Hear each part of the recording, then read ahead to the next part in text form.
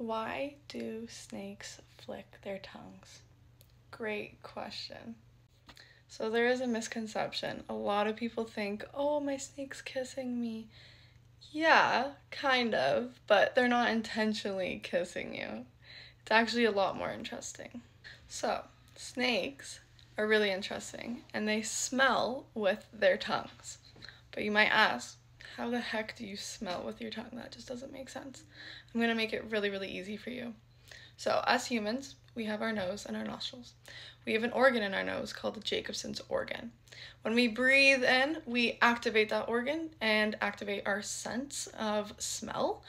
And for them, they do have nostrils, but theirs are not in their nostrils. Theirs is actually at the roof of their mouth. So their Jacobson's organ is at right here at the top of their mouth.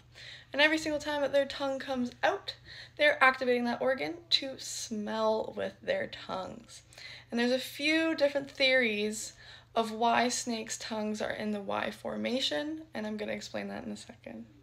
So, going into depth about the shape of the tongue and why it's in a Y formation. So the first theory is that there's different receptacles on each side of the tongue, and when one is activated, so if the rodent is going that way, steers right, that right receptacle will tag that, and the snake will know that it's going in the right direction and that it needs to steer right.